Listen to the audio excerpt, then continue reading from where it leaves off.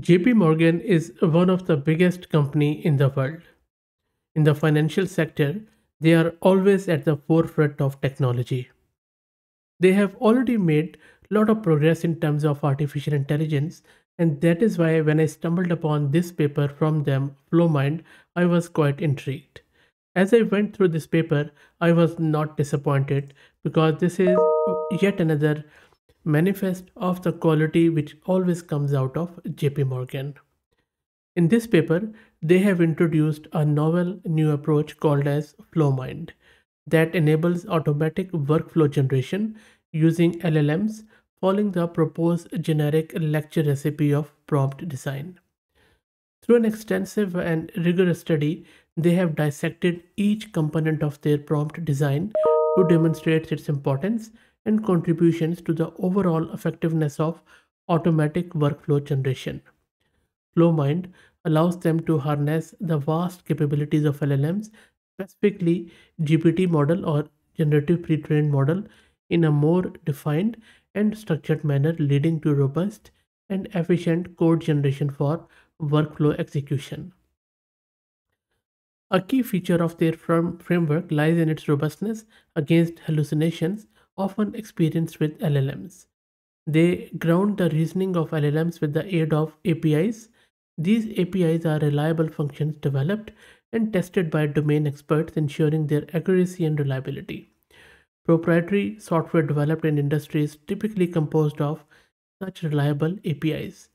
FlowMind is able to leverage APIs provided to it while ensuring that the LLMs do not interact with any proprietary code or data, protecting both code and also ensuring data privacy. This protection is achieved by allowing LLMs to act only on the high level description of the APIs, enhancing security and ensuring a reliable generation of workflows. If you look at this diagram, this is where FlowMind automates spontaneous tasks demanded by users through on-the-fly workflow generation, advancing beyond traditional automation of repetitive tasks designed by domain experts. If you look at this one, this is the overview of FlowMind framework, and it is composed of two preliminary stages.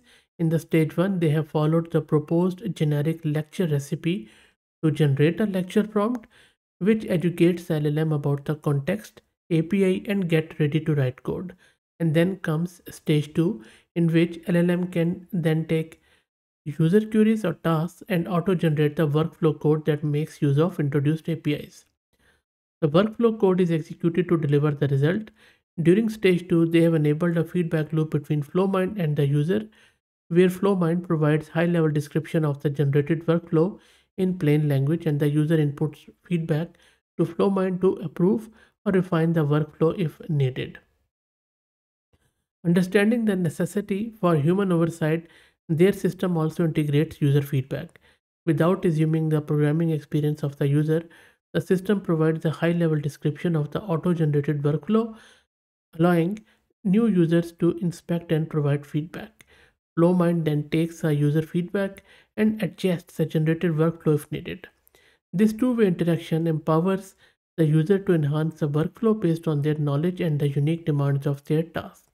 So it enhances the flexibility and adaptability of their system. There are a lot of other good examples in this paper. For example, if you look at this one, this is primarily an example of the lecture to LLM. The first stage of the FlowMind framework involves a lecture on the context, available APIs, and the need to generate workflow code for the LLM.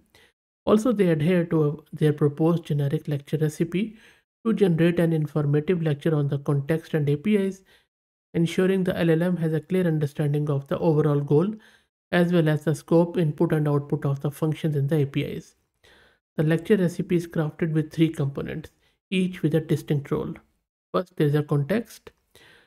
So first, they have introduced a context which covers the domain of the expected task from the user. For example, in their experiment, as shown in this figure, they have set up the context as handling information queries from user.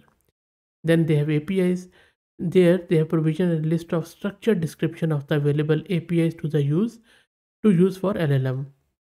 They have introduced the name of the function, as you can see here, the input arguments and the output variables. Note also in this diagram that the function name, input argument, and output description must be semantically meaningful and relevant to the context above, such that the LLM can comprehend to make good use of the function. And lastly, they have the code where they have asked the LLM to prepare to write the workflow code using the provided APIs upon receiving user queries and tasks. So the crafted prompt following the lecture recipe enables the LLM to gain the necessary understanding of the context and available APIs to utilize them in the subsequent stage of the workflow generation effectively. And throughout this paper, they have highlighted the effect of each component in the lecture recipe in their experiments. This is another example which is primarily presenting a significant leap in using LLMs for automatic workflow generation. By combining lecture prompt design, user feedback, and secure grounded reasoning, FlowMind provides a reliable, adaptable, and efficient solution for handling spontaneous tasks with auto-generated workflows. Also, their work opens new ways for more widespread adoption of LLMs, particularly in industries where data security and the spontaneity of tasks are of paramount importance. So that's it, guys. I hope that you enjoyed it. If you have any questions, please share them. If you like the content, please consider subscribing to the channel. And if you're already subscribed, then please share it among your network as it helps a lot. Thanks for watching.